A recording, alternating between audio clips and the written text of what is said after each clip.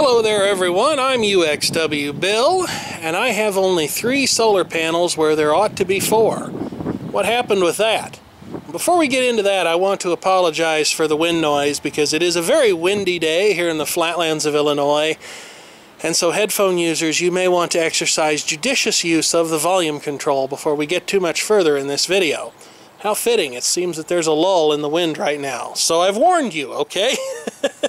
This is a Harbor Freight kit, total of 100 watts worth of power output here, and it ships with 4 solar panels, but I am down to 3 because something unfortunate happened to the 4th one, and at first I thought this might have something to do with the fact that Bizarre Furhead was working on his Jeep in the garage.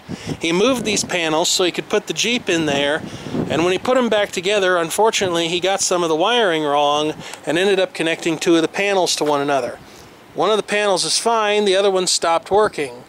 And I don't know if the failure has to do with that little miswiring episode, or if it's just something that went wrong because the wind has blown these over a couple times. It's really hard to tell, but I'll show you what's going on here. This is the afflicted panel.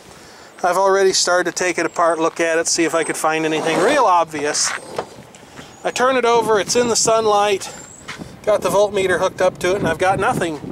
And at first I would have told you that I was very suspicious of this little circuit board here, which contains a current limiting resistor for the LED and a diode that's probably for anti-reverse polarity protection of some description. I'm not really sure, but I wondered if maybe that diode hadn't failed shorted and sacrificed itself to save the rest of the panel and all the other panels that were hooked up. But then, quite by accident, I happened to flex this panel a few times and lean on it, and when I did, I noticed that I was getting sporadic readings from the attached multimeter. I probably can't get it to happen here on video, but I'll try anyway. I'll put some weight on it and just see if I can actually get it to work. I was actually contorting the frame when I did this, and I may have to find a way to do that again. Well, here we go. When all else fails, involve a pickup truck bed. We'll see if I can break this thing. I probably can. Yep, I can't get it to work now. I'll try flexing it the other way. There we go. So there's a bad connection somewhere, and knowing my luck, it's probably in a place that's basically inaccessible once this thing's been put together at the factory. And it could certainly be a byproduct of having been connected to another panel in reverse polarity. Something could have burned out or burned into inside. But we'll see if there's anything I can do to rectify the situation. I'll take this thing a little further apart than I have, and I'll just inspect all this exposed wiring and see if I can find anything. Maybe I'll get lucky, I don't know. Guess we'll find out. In the best case, it'd heal itself, but no matter how many times I've flexed and abused it, that hasn't actually happened. So let me go ahead and get the rest of this zipped apart, and we'll take a look at it. Now that is very interesting, and it might also be a suggestion that luck is actually on my side with regard to the location of the breakage in this solar panel's wiring. I initially was afraid, especially since flexing the panel made it work again, that the breakage was likely to be in an inaccessible location somewhere within the substrate or other portion of the panel. I decided to take this thing apart, and as I went deeper and deeper into it, I started to realize that the only likely outcome was going to be the unfortunate and very likely result of simply breaking the solar panel's glass, and that'd be the end of the line. But then I turned my attention back up here where the wiring actually connects to the panel itself, and after digging out all of this rubber mastic-like material, I discovered that the positive terminal from the wiring harness going to this thing just fell off. I don't know what might have done it, if it was sloppy quality control during manufacturing, if it was the wind having blown this thing over on its face several times, or if it was the misadventure that Furhead accidentally subjected it to. But take a look at what happens now when I put the panel in the sun. You'll see that the open circuit voltage increases dramatically, and no matter what I do to the panel, it's stable and it's reliable. So the only thing I have to do here in order to effect a fix is simply figure out a good way to reattach this wire to this little metal stub that's coming out of the solar panel. Now I must be careful with that because it's very flimsy, surprisingly flimsy really, and if I end up breaking that, it probably will be game over. So I'm not sure what the best way to go about fixing this would be, but I'm inclined, especially since I'm a professional lazy person, to forego soldering this back together. Simply clean this wire up over here, strip it back a little further, wrap it around this and seal the thing up again, and just see how it happens to last. Yeah, it's a quick and dirty fix, but if I can get away with it, I'm lazy enough that I'm not opposed to that notion. Now, by all outward appearances, everything certainly appears to be happy yet again. But that's only by outward appearances, because this multimeter's voltage measurement range only puts an absolutely minuscule load on this panel. That's why the voltage that's being displayed is so high. This is a nominally 12-volt panel. And when it's actually hooked up to something like a solar charge controller, the much lower resistance will allow more current to flow and will drag that voltage down.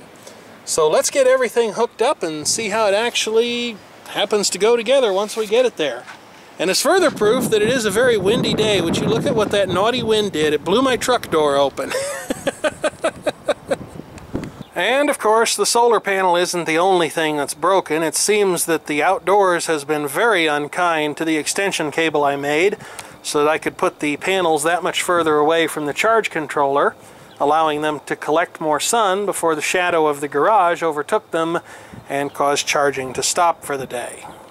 On the day that I first put all of this together, I must have been feeling pretty industrious, because as you can see, I did actually solder it together originally, but it was no match for Mother Nature. I probably should have done what I did with the other solar panel, the one that I picked up at the Hamfest a few years ago, and use that heavy-duty rubber power cord style cable, because it has held up much better in the sun and the rain and the elements in general. But for now, I've just gone ahead, tied things together here. It'll do for now. It's just a quick and dirty test. I'll repair it and go again at some point, or maybe I'll think up a better way of doing this, because it looks like my connector isn't too long for this world either. Now, just because I so happen to be a professional bad example, I just got to wondering what the short circuit current output of this panel might be. Now, this is a test you probably don't want to make for too long, especially with a cheap meter and cheap test leads like the ones you're looking at right now, but for a moment I don't think it'll hurt. A little over 1 amp. Now we'll just go ahead and take a moment and make sure that the polarity is correct, because I strongly suspect that the charge controller might very well not like that, and I have no idea how well protected it is against abuse. So we'll just go ahead and check things out here, and they certainly do look good. Now, the way that Harbor Freight originally had this set up, all 4 of those solar panels came together in parallel, and then they plugged into the charge controller using that lonesome barrel connector that you see off to the left-hand side.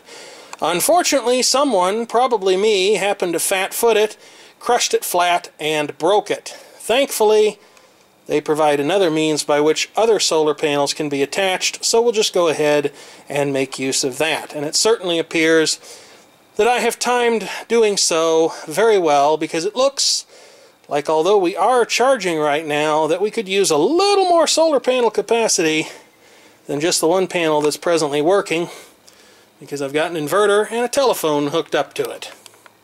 Well, there's everything all hooked up, and that's the kind of current that we're getting out of the single solar panel at the moment.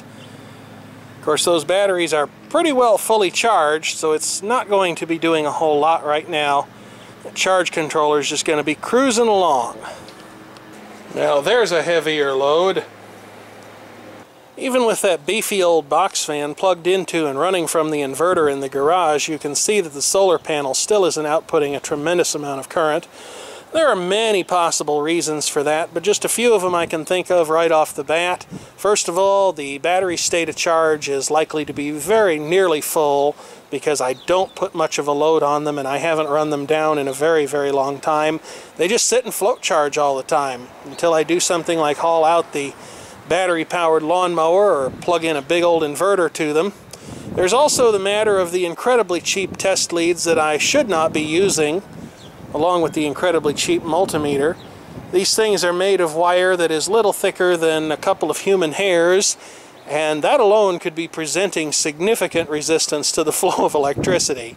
And of course there's also the current shunt in the multimeter, but at this low of a current it certainly should not be presenting an undue resistance to the flow of electricity. But oh well, things are definitely working again, so it's time to hook up all these other solar panels and get the whole thing working the way that it should have been. So thank you as always for watching, and as always I am interested in hearing your constructive commentary.